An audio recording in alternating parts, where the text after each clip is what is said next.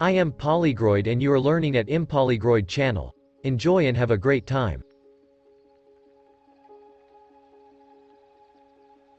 Rose. Has my mother yet awakened? I did not overindulge. Truly, it was just a poor night of sleep. I shall fetch a glass of raw eggs and garlic, ma'am. Should be just the thing. Are you feeling better, dearest? Perhaps I, too, caught whatever it was that sent you home early from the party. I have a terrible headache, indeed. What is it? I am engaged. Oh. Well, that is wonderful news. So, you will be a princess? No. No. No, I will not. Mama, I am engaged to the Duke. The Duke asked for my hand. And I accepted. You do not seem pleased. Whatever is wrong? Oh no. No. Nothing is wrong. It simply happened so quickly. I've not had a moment to take it in. But I am overjoyed, Mama, truly. Of course you are. You are to be a duchess. Oh, darling. I knew there was something between you. Ruse or not. Well, tell me. Tell me everything. How do you feel? So in love. I'm unsure how I can be expected to wait an entire month to marry. Could we not obtain a special license to marry this week? I do not wish to lie to you. But the Duke and I. You do not need to tell me anything. Whatever happened between the two of you, it is all right. I know good society makes quite a fuss about such things. But when it comes to love, such things happen more frequently than one might expect.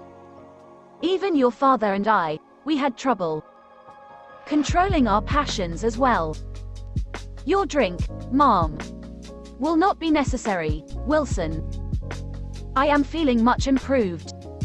We have a wedding to plan in 3 days. My darling girl, you are getting what you always wanted. You are marrying for love. One may say modesty is a virtue. Yet this author is hardly a virtuous woman.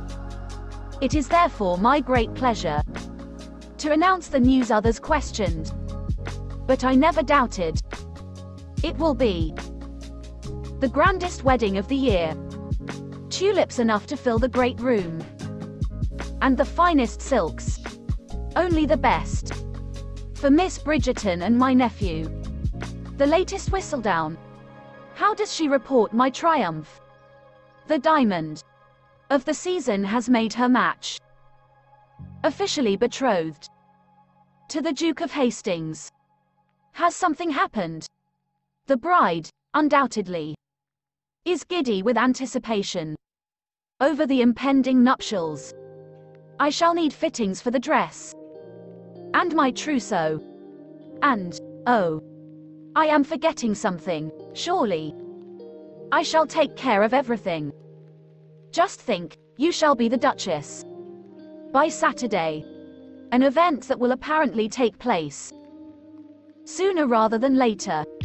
Of course, there are only 2 reasons: to procure a special license and race to the altar. True love or concealing a scandal. How does it feel, sister, to be in love? Imagine leaping off a cliff and shattering on the ground. A fair analogy. I am afraid I cannot find the words, dear Hyacinth. Though, Eloise, I believe you will know what love feels like soon enough next season. You think I am to follow in your footsteps? Can there be a more dreadful fate? You do know that I am setting the standard for your future matches, yes. You should be grateful. The only thing I am grateful for is that I am not you, nor will I ever be Miss Daphne, His Royal Highness. Prince Friedrich is here for you. I am sorry. You have nothing to be sorry for. No, no promises were made. Although, I thought we shared an understanding with our discussions of the future. But, the fault is mine for misreading your polite attentions as something more. No, you did not misread me. Then why? This engagement is of your own free will, is it not? If the Duke is forcing your hand, forcing me, my goodness. If anything, I am the one forcing him. What I mean to say is that love is surely the greatest force of all. Once the Duke and I realized we were completely enamored with each other, nothing could stand between us. Not even, I'm sorry to say, the attentions of a good and kind man such as yourself. Then I can only wish you a lifetime of contentment with your new husband. It was a pleasure to know you, Miss Bridgerton. Hyacinth. I could not help it, sister. Though, I must say, I certainly hope the Duke's proposal was at least half as romantic as that. Did we not say 10 o'clock? We did. There he is. Well, do not make haste on our account. A most heartfelt congratulations, Your Grace. I look forward to counting you as part of our family. As do I. Did you bring the bar with you, boy? Perhaps we should promenade. Have you? I should. I was going to ask if you had tried drinking raw eggs and garlic. I hear it works wonders to rid yourself of the lingering effects of. What were you going to say? What? Before you started to say something. Oh, I do not recall. Simon, look at me. Well, if it isn't the most talked about couple in the ton. Such a perfect looking pair. Indeed. The two of you will make a fine family, I am sure of it. Thank you. We are so happy. Very much so. I remember that feeling. The nerves of new love. Or something like it. Madame de la Croix, good day. May I? She is not here. I only beg a moment of her time. She does not owe me her time, I know that. She does not owe me anything. But I wish to provide for her regardless. As I promised. She will be taken care of. Will you tell her? You are too late. Sienna's gone. Gone? You mean, she's left town? Indeed. As it transpires, my lord. She does not need your money. Nor anything else from you. For that matter. Tell me where she is. Leave the young lady alone. Have you not done enough? It seems Mrs. Varley had some trouble at the Modiste this morning. Madame de la Croix is refusing to give her any of the dresses until the last few months' bills are paid. The young ladies have plenty of dresses. Perhaps it is possible for them to wear them all again. And perhaps it is possible for you to do without your tobacco as well. Mr. Colin Bridgerton for Miss Thompson. Oh, Mr. Bridgerton, these are beautiful. I applaud you, Miss Thompson. I bring you flowers on each of my visits. And yet you react with admirable surprise every time. I shall need to bring you something unexpected. A bushel of tomatoes, perhaps. Oh. Marina hates tomatoes. That is untrue. I love tomatoes. Colin, you know where I have heard you can get excellent tomatoes. Greece. Perhaps you could Bring back a tomato plant for Miss Thompson as a souvenir when you return from your travels this year. I am uncertain of my travels at the moment, Pen. But you were so keen to travel. It is true. But, were I to go, there may be things in London I should miss even more than seeing the world. Some tea, Mr. Bridgerton. That would be lovely. Mama, do you think this is wise? Whatever do you mean? Colin is young. Years from seriously thinking about marriage. I would hate to think Marina is simply wasting her time. Time she simply does not have, of course. That is all. Your mistress will not know. The household staff at the Duke's country home. So it will be your business to attend to her needs and ease her arrival. Her happiness is your greatest concern. Oh no. No, no, no. The icing must be as white as lilies. This is a proper family. A shipment of fine sugar went down at sea. There is no more in London for love nor money. Does Miss Daphne wish for roses or lilacs for the ceremony? Ah. Does your mistress wish the cake to be soaked in rum or brandy? Will it be tongue or ham with eggs for the reception? I am not sure. I shall ask. Rose, you are the future Duchess's lady's maid. You must know these things. Your wedding gown is a long way from being finished. Miss Bridgerton, I promise you will not be disappointed. She will need a new pelisse too. And then the more intimate items. 4 night dresses, perhaps. Or 5. What could I possibly need with 5 new night dresses? They are not for you, ma chère, but for your Amaru.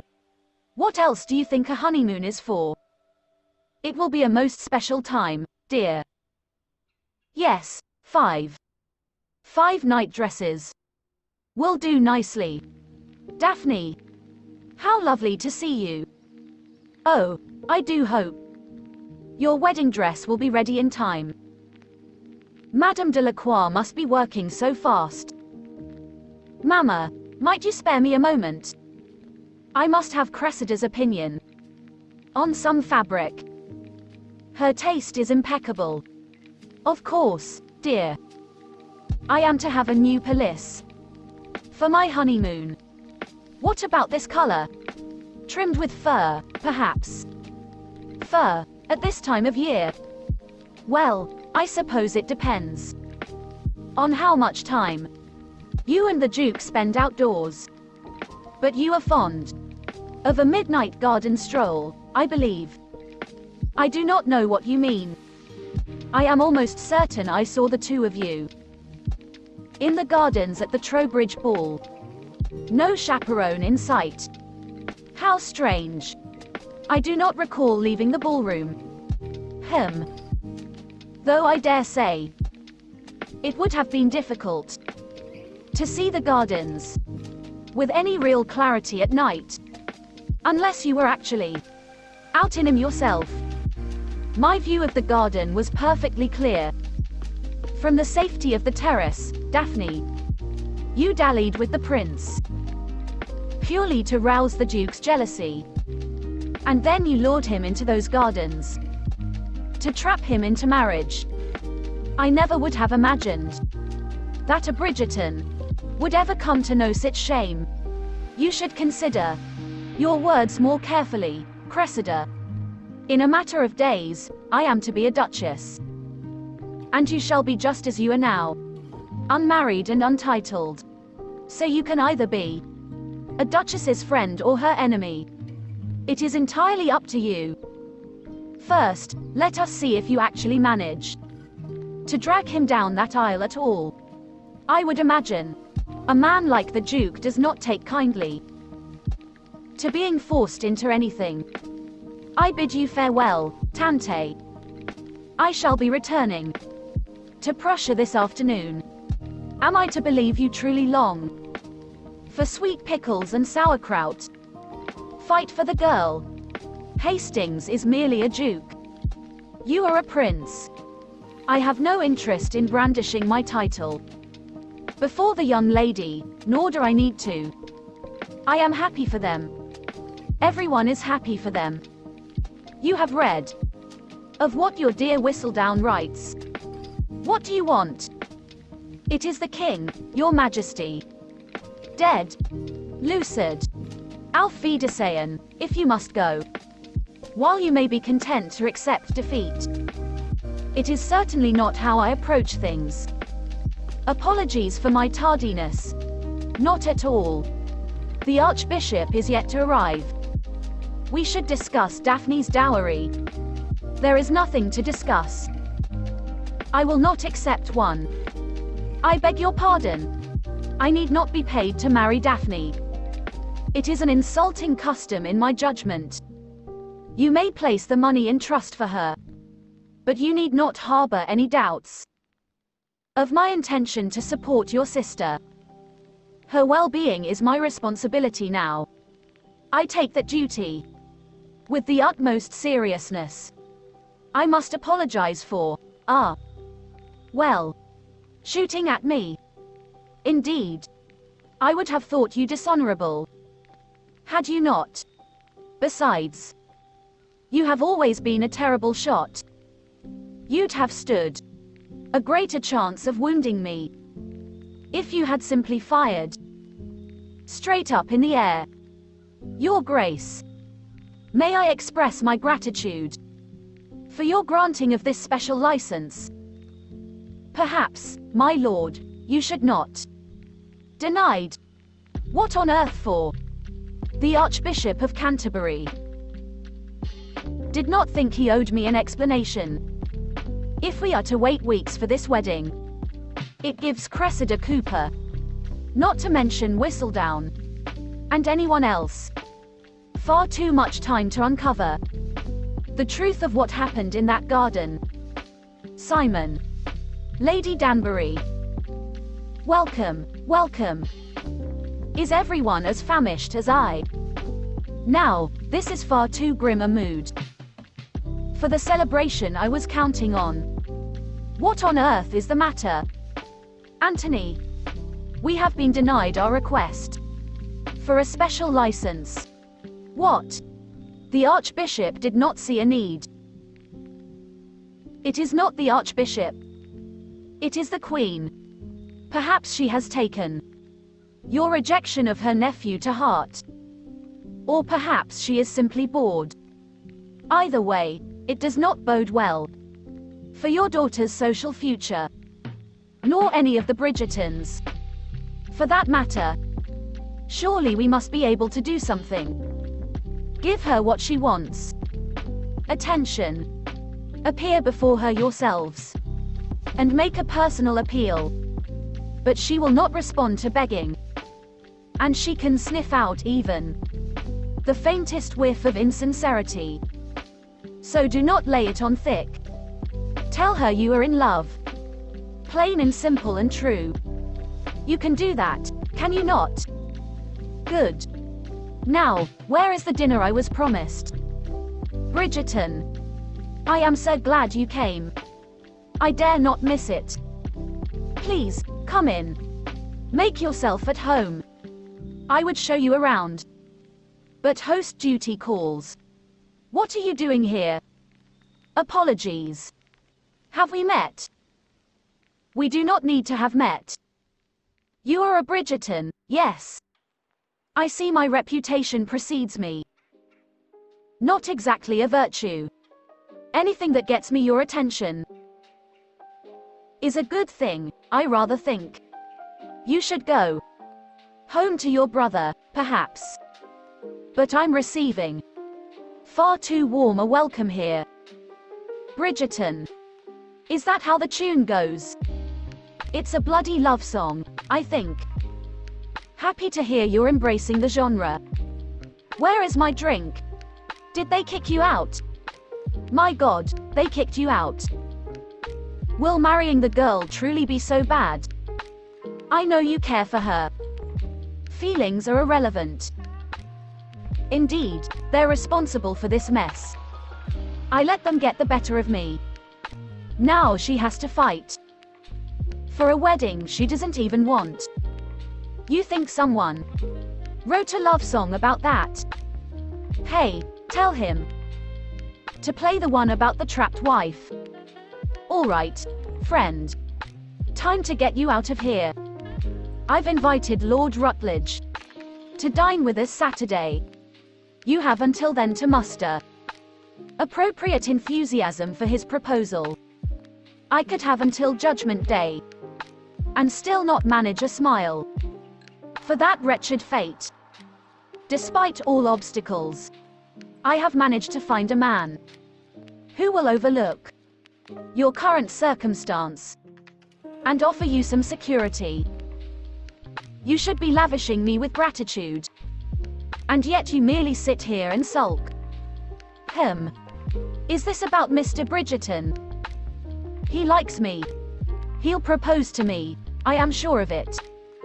That boy is barely out of leading strings. He has 2 older brothers, still running from the yoke. You are to cut Colin Bridgerton immediately, or I will lock you in this room till the day Lord Rutledge makes you his wife. Lady Featherington, wait. You are right. You have been kind to me, and I should like to repay you for that kindness. If I were to marry Mr. Bridgerton, you would be connected to what I gather is a very powerful family, indeed. Think what that could do for your girls. Give me until Saturday. If I have not secured a proposal from Mr. Bridgerton by then, I shall accept Lord Rutledge with a smile on my face. My girl, you are 6 months away from motherhood. 7 if you're lucky. And even if a miracle were to occur, and Colin Bridgerton proposed tomorrow, the wedding wouldn't be for weeks. That is only assuming we wait until the wedding night to consummate the union. You will seduce him. I will do what I must. Very well. You have until Saturday, my king. No need for the formality, Lottie. Sit with me. How is little George? Well, he is not so little anymore. Grows plumper by the day, in fact. I am quite sure he does. Your subjects miss you, my dear. I miss you. I'm right here, Lottie. I was just remembering the bluebells in the cottage garden. Ah. Do you recall when you first saw them? You said it was as if we were walking in the clouds. You had just filled the paddock with kangaroos, of all things. Yes. Dreadful creatures. How are the gardens coming along? Oh, they are in full bloom. After your meal, perhaps we could take a walk, like we used to do. And how is dear Emily? Can you bring her to me? George. Amelia was ill several years ago. She came to my room but a fortnight ago. Did you not see her? She is gone, George. What did you? Have you done something? What have you done? What has this woman done to my child? George. No, what have you done? What have you done? Your Majesty. No, you come back here. She has killed my child. You bitch, you bitch. Miss Rose.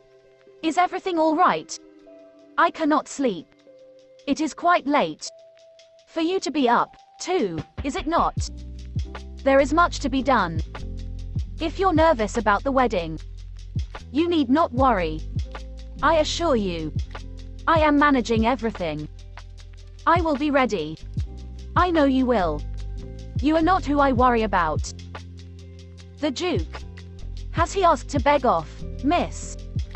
No. But he may wish to. Every man entertains doubt. Before the day, I rather think. But it does not signify. He will be a good husband to you. A good father as well. Miss. He cannot have children. I shall not pretend to understand the extent of his physical impediment. But I imagine it is a source of great pain for the Duke, indeed. I have an aunt. She lives in Greenwich with her husband. They have been married for 10 years now, and never blessed with children. But they still are to each other as husband and wife. Theirs is a happy union, because they love each other. At least your aunt has that. I shall not keep you, Rose. You must have 100 things to do. Of course, miss. Good night. You smell bad. Nicky. Stop pestering him. Why must everything be so bright?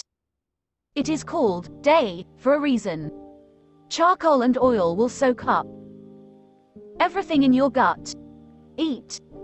If I am, in fact, to marry, I would like the both of you to be present. If he seems to believe there is a way out of this, we would be honored to attend. Good. Have you told the Duke about your exhibition series business? Alice. Will is seeking more investors for a series of matches. Perhaps, Your Grace, you and your future brother-in-law might be interested in investing. The Viscount certainly owes you something after shooting at you. Alice. What?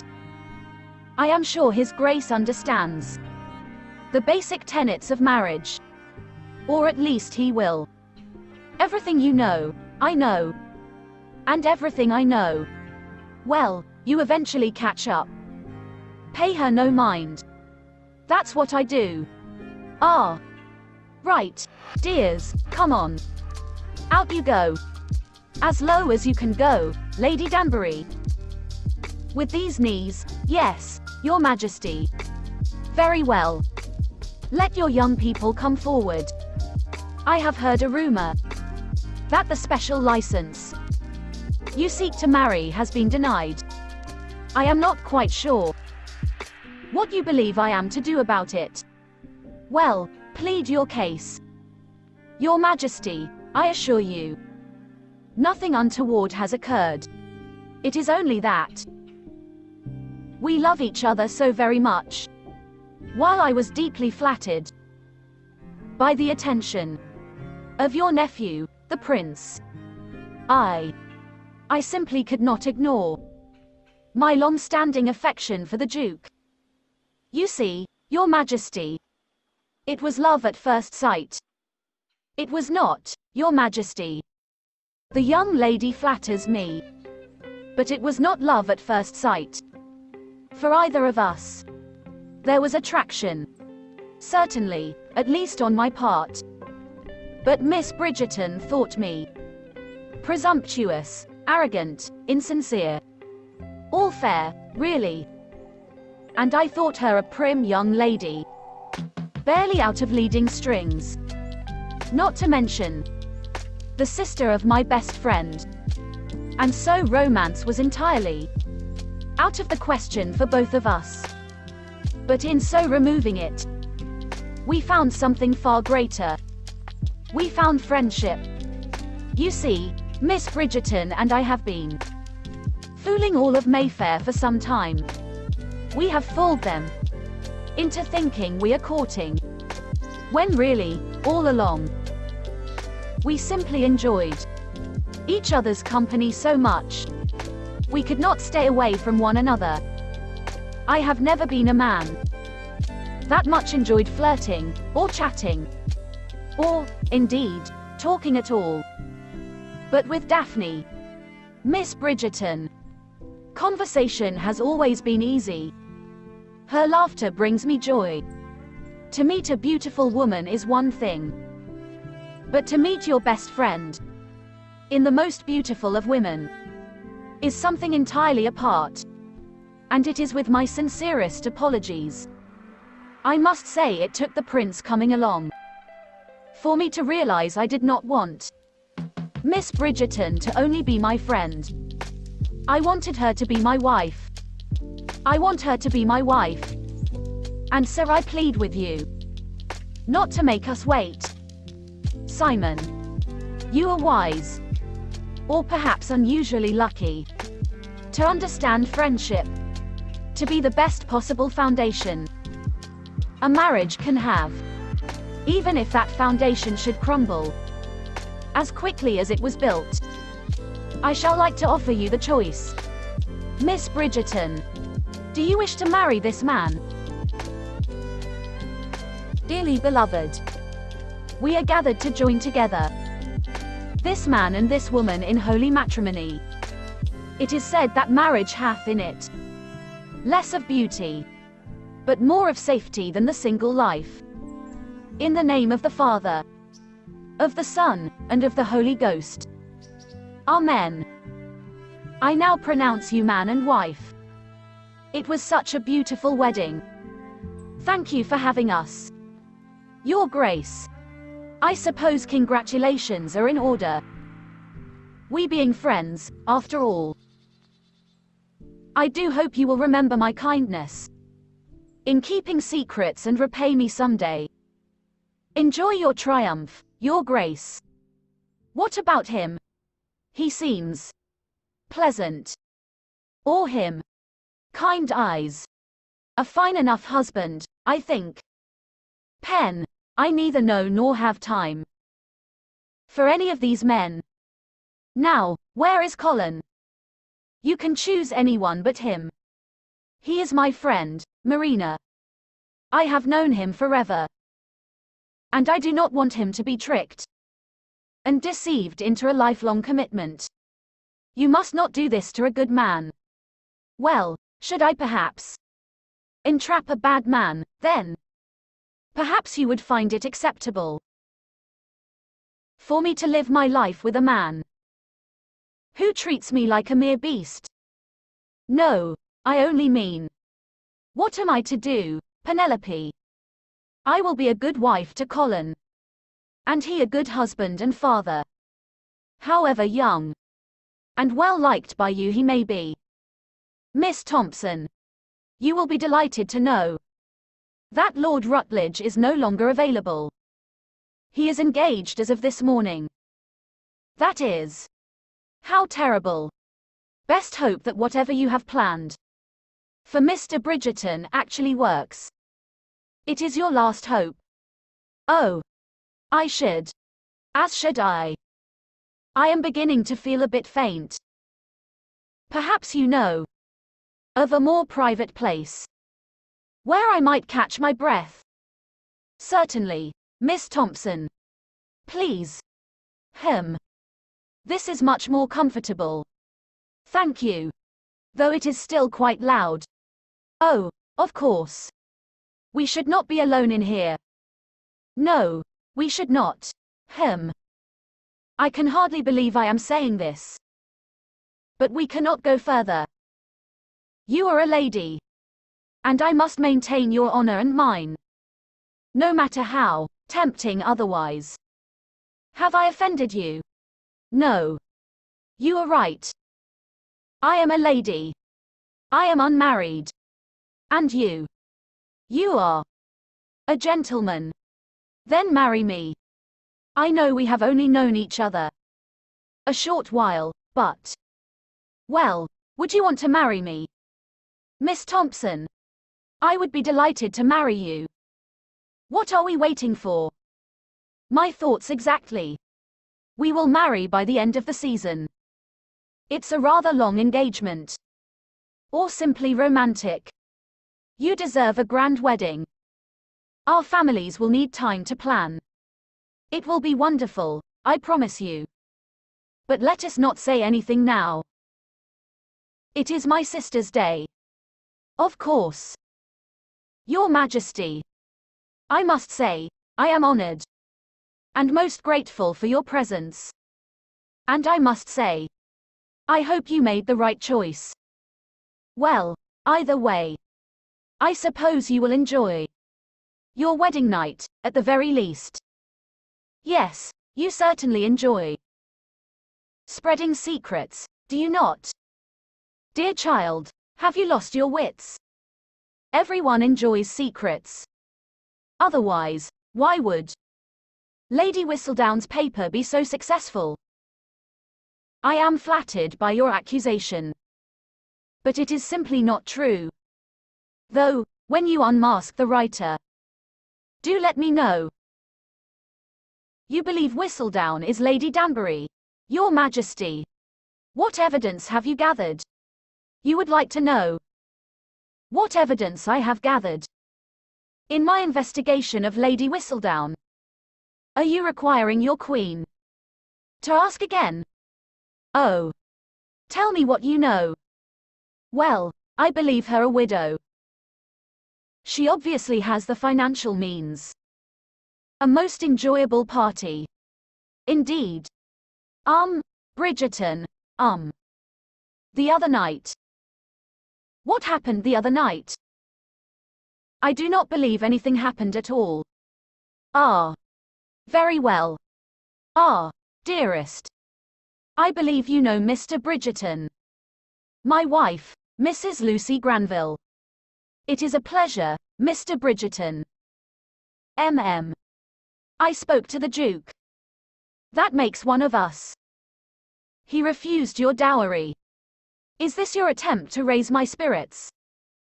He refused for your benefit, sister. I shall put the money in trust, so you may use it how you see fit. For your children, perhaps. Certainly, you too will have a brood large enough to put mothers to shame. What? Is something wrong? I am. This is all. I must take a moment. Excuse me. I know it must be difficult to be leaving this house. I have many memories here. And you will make new ones. With your husband. Ah, my husband. Seems so strange to finally be able to say that. I suppose I have put this conversation off for as long as I can. On my wedding day, I insisted cook bring out round after round of food. In part because I did not want the celebration to end, but, if I must confess, I was also quite apprehensive of my wedding night. In fact, I was quite full by the time we got to Aubrey Hall. I certainly do not recommend that. Well, what do you recommend, Mama? I know you and the Duke. Well, whatever took place between the two of you, you may very well know some things already. I know nothing, I assure you.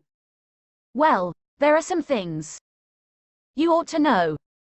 Some things that will happen that involve you and your husband. The Duke, obviously. Well, you see, the marital act, which, now that you are married, you may perform, if it is this difficult to discuss. How difficult must it be to perform? It is not, dearest. It is most natural. Much in the way that rain soaks a field in autumn, and in spring, flowers grow. When you were younger, do you remember? We had 2 hounds in the country. Bassets, in fact. That is right. Well, no one explained it to them. But there were puppies. I see. So, this act. It is performed to have children. Yes. But what if the Duke and I cannot have children? Does that prevent us from performing this act at all? From even having a wedding night at all? Dear, is this your concern? Daphne, The two of you care for each other deeply. When all is said and done, nothing else matters. There is no reason to be concerned. I still have so many questions, Mama. They are bringing the carriages around. It is time. Perhaps I can come with you. I've always wanted to live in a castle. If Daphne is going to take anyone with her, Gregory, it will be me. The two of you are staying here until our dear sister allows us a visit. You mean if she allows us a visit? I'm sure you'll enjoy the peace and quiet. I am going to miss all of you terribly. Even me. Even you. I have a present for you. It is upstairs, made of 4 walls. And a very comfortable bed. I suppose the light in your room is quite pleasant. I know we could not be any more different. But there is one thing we do share. The certainty that you will make your own way in this world. I am sure of it, Eloise. Write to me as soon as you arrive. Of course, Mama. You are going to be a wonderful Duchess. We should reach the inn before nightfall. The inn. Cliveden is much too far a journey. And the roads are not safe after dusk. We need to rest before continuing on in the morning. So we will be spending our wedding night at the inn. Why? I should have told you. Not at all. I do hope everything is to your liking. Should you require anything else at all, please let me know. Ah, here we are. Your room, Your Grace, is just over here. I requested a separate room. Yes. Should I? Yes. Yes. We should go down to dinner. Daphne. Are you not hungry? The food is excellent here, I assure you. The last time I visited, I do not want any dinner. I have spent the last 3 days wanting to be alone with you. Wanting to talk to you, wanting to know. I understand that you do not wish to see me. That you would prefer to stay in your separate room and endure a wordless dinner together on our wedding night, but that is not what I would prefer. Simon, you are mistaken. You have avoided my presence in order to allow you your liberty. You have said all but a few words to me in order to keep myself from saying the wrong things. You've barely been able to look me in the eye. I could not bear witness to the misery I have caused you. You did not. I am the one who trapped you into this marriage. I trapped you. I have spent the last 3 days in agony, unable to talk to you, unable to be alone with you, because I knew you wanted nothing to do with me. And understandably so, after forcing you to make an unimaginable sacrifice. You wanted a life with children, a family. You wanted a life with a man you truly knew. You wanted a love match, and yet, this could not be any more different. Is that what you hoped to say? I shall join you for dinner momentarily. Everything I told the Queen was true. I cannot stop thinking of you. From the mornings you ease, to the evenings you quiet, to the dreams you inhabit. My thoughts of you never end. I am yours, Daphne. I have always been yours. I do not understand. I do not know how to be any more clear. Do not get angry. I am not angry. You look angry and bothered. Look at you, you are downright flushed. Yes, that is what happens when one is angry. When one burns for someone who does not feel the same. You burn for me. Why do you think I followed you into that garden. Why do you think I went into that garden? If you would have only looked at me this week for longer than 2 seconds, you would have seen. It is you I cannot sacrifice.